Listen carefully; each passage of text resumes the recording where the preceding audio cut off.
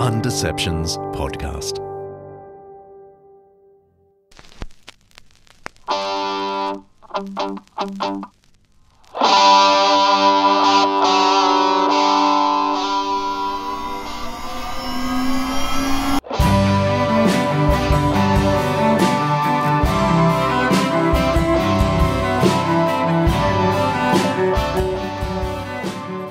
Hey, John Dickson here.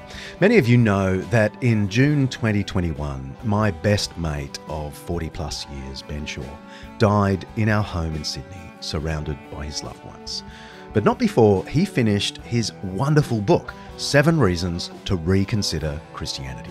It's a unique blend of humour and thoughtfulness, designed to explain the heart of the Christian faith for those who aren't sure what to make of it. His publisher invited me to do the voice record for the audiobook, which was a lot of fun. And they've given us permission to offer Undeceptions listeners a taste of the book over the next few weeks in the lead up to season 10. So here's a bit of Ben Shaw's 7 Reasons to Reconsider Christianity.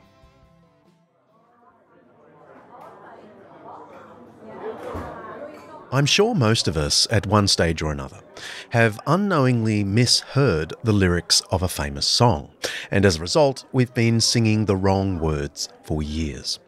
Apparently, many people still mistakenly sing along to the Eurythmics song Sweet Dreams, swapping the line, "Sweet dreams are made of these," for "Sweet dreams are made of cheese," which is actually better, I reckon.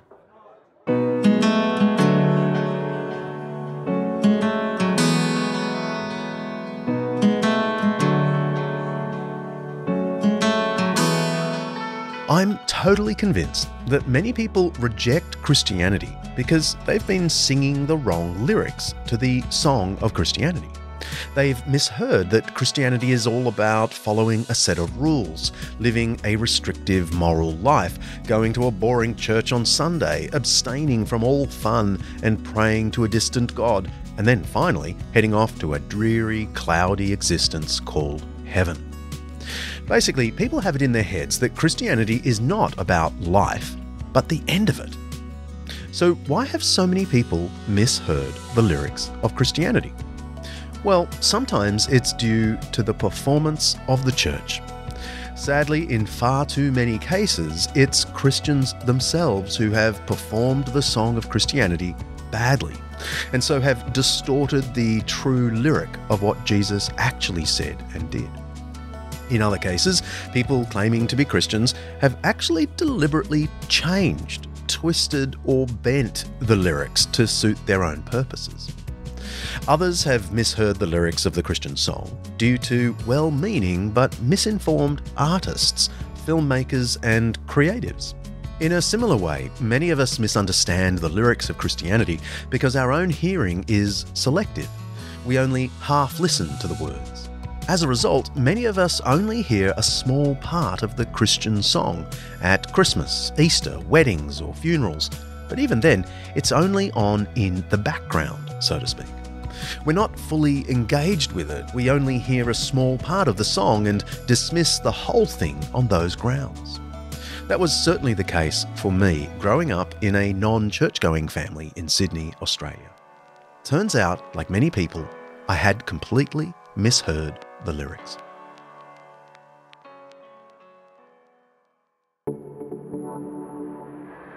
One of the main lyrics of Christianity, which I discovered to my surprise later in life, is that it's all about living life to the fullest. Yes, you heard that right. Jesus sang that on many occasions in multiple ways. He proclaimed that he had come to give us life. Real, spine-tingling, soul-satisfying life. Life to the full. John chapter 10, verse 1. He claimed that he had come into this world to bring us happiness, fulfillment, joy, meaning, community, purpose, love, hope, and more for all eternity. I want to lay out 3 lyrics of Christianity that you may have been mishearing and that I'd love you to consider afresh. The first word is God. What do you think of when you hear that word? For many of us, God, if he's there, is not really someone we relate to or would want to hang out with. Most of my friends love going to the pub, watching engaging TV, and playing sport. They enjoy fine wine, holidays in Europe, and going to gigs to see their favourite bands. They love sitting on beaches, watching sunsets, or having a meal at their favourite restaurant. For them, all this has virtually nothing to do with God and Christianity. They think God is only interested in stained glass windows, prayer, and you being on your best behaviour. In their minds, God has no interest in films, beaches, cooking, modern music, or a good Cabernet Sauvignon.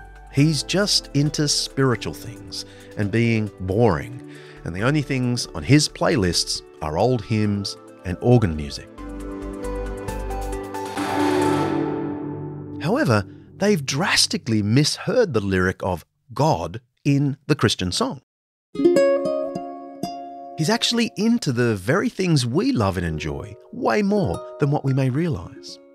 One of the best known, yet paradoxically most forgotten verses of the Bible when it comes to God is the first one.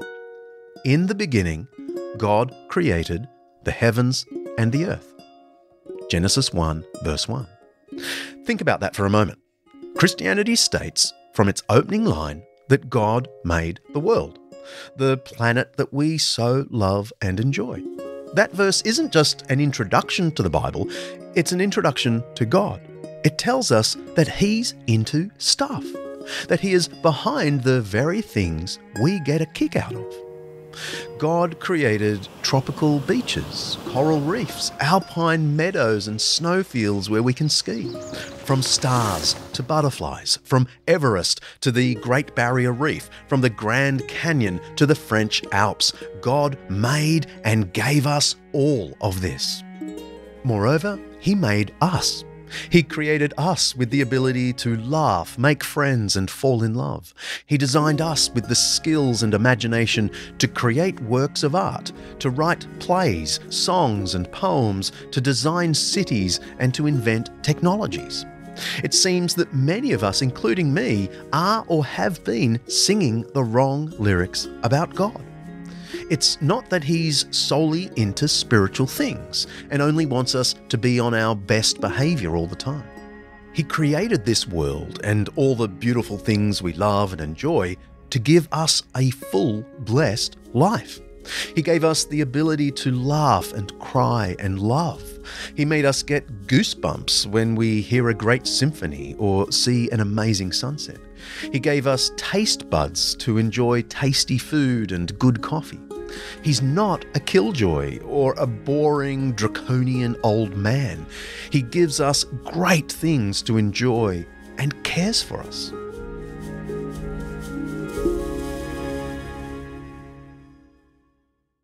Another word, lyric, that I'd love you to reconsider is the name Jesus. What comes to mind when you hear that name? In addition to Renaissance art and Easter movies, I can remember that one of the earliest impressions I got of Jesus came from a children's picture Bible.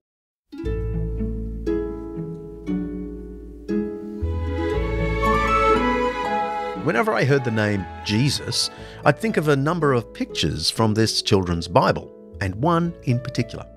It was a pastel watercolour picture of Jesus sitting on a rock in the middle of a flowery meadow, surrounded by daisies, squirrels, robins, and a couple of lambs. At his feet sat a ring of small, immaculately dressed children, all looking intently at Jesus. Basically, Jesus looked like a male version of Maria von Trapp out of The Sound of Music.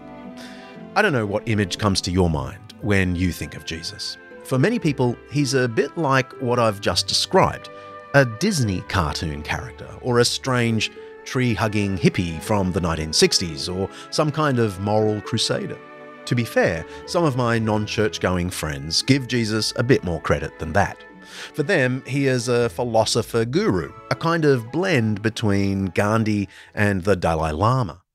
But for most of them, as far as real life in the 21st century goes, Jesus is totally irrelevant.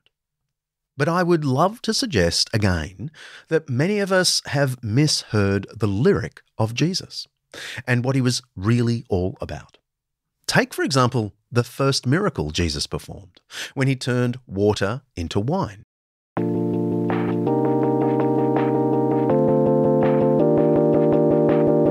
For starters, it's worth pointing out that Jesus turned water into wine, not the other way around. He didn't take something good that we enjoy and turn it into something plain and boring. He took water out of 6 huge ceremonial washing jars and turned it into wine for enjoyment. And not just any wine, really good wine. Furthermore, he did it at a wedding party in order to keep the party going. Jesus wasn't the party pooper I long thought he was. Turns out, he was the party starter. The book's author, John, points out that this was Jesus' first miracle, which prompts a question.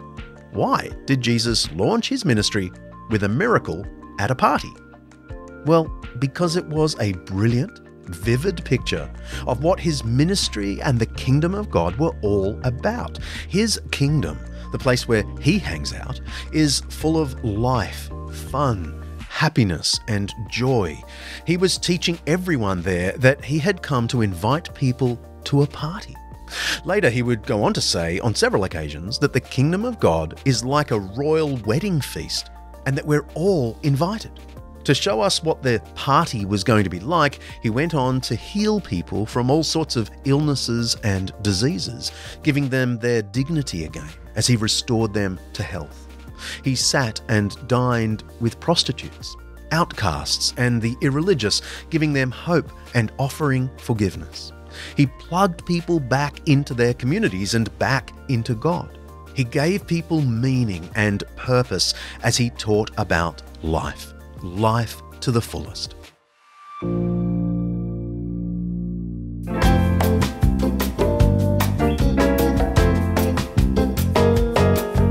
The final lyric I'd love you to hear afresh is the word heaven.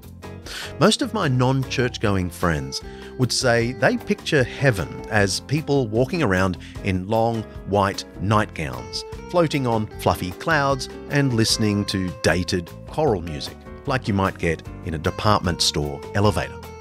They picture a place of ethereal tranquility that looks relaxing, but in the end is pretty boring. That's certainly how I used to picture it. But yet again, I'd been singing the wrong lyric. Perhaps the closest thing we have to a brochure on heaven is found in the last few chapters of the Bible, in the book of Revelation. In symbolic picture language, the author, again the Apostle John, describes a vision in which he was taken on a tour of the afterlife by some angelic guide and given a glimpse of what life would look like for God's people for eternity. Here's part of the original lyric.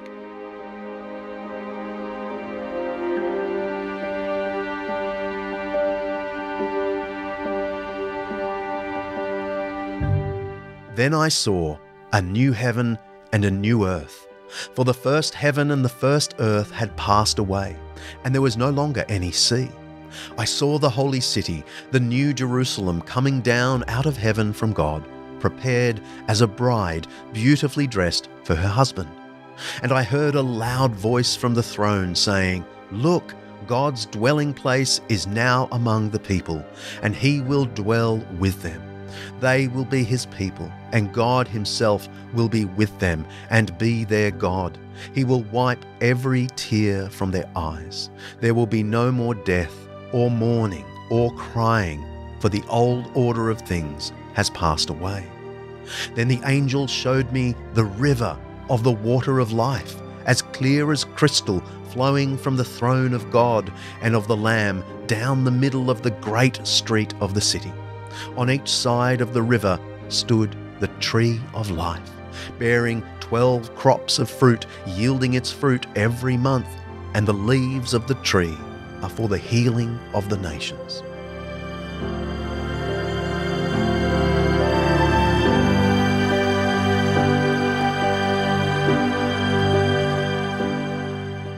sometimes this description reads a bit more like something that Tolkien or C.S. Lewis would have written, but it's easy to get the gist of it.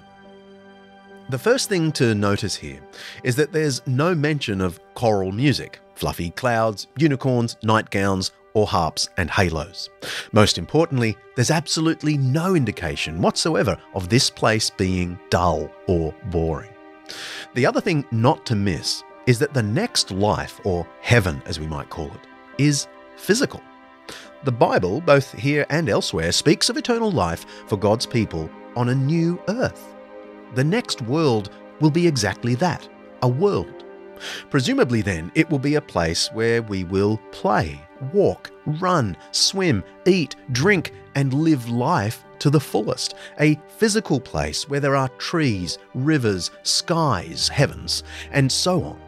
That said, you might have noticed that John says that there was no longer any sea. For many years, I thought this sounded pretty disappointing until I discovered that the sea represented chaos and instability to the ancient reader. It's therefore not saying that in the next life there'll be no bodies of water, but that there will no longer be any turmoil, chaos, and disorder. John gets a glimpse of how God and people are meant to be, with no tears or pain or suffering anymore. All those things that make us sad, angry, or anxious, gone. No more crime, poverty, greed, or family breakups. Disease and death will become things of the past. This whole vision is meant to tell us that life with God is going to be the best time ever. It will be the life to the full that Jesus talked about for all eternity. The very opposite of what many of us have been hearing.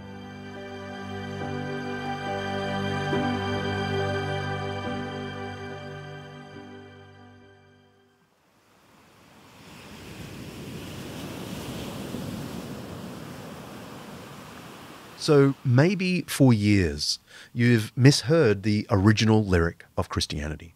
In your mind, the song of Christianity was always about rules, religiosity, and a life of perpetual boredom. I hope by now you've heard at least some of the lyrics afresh. But please keep listening. There's so much more to hear. Christianity is not about the suppression of life, but about embracing it. It's about the very things we all long for: hope, joy, love, meaning, safety, fulfillment, and happiness. Because when we stop to consider the original lyrics, we find that Jesus' life, teaching, and ministry overflowed with those very things.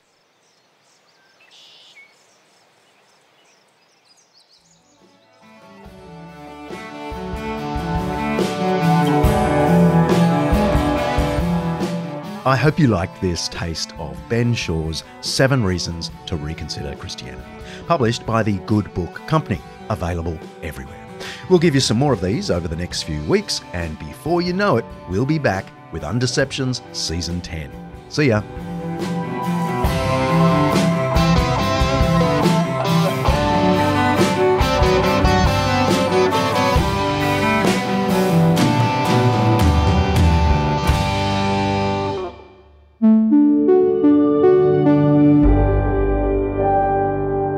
Undeceptions podcast.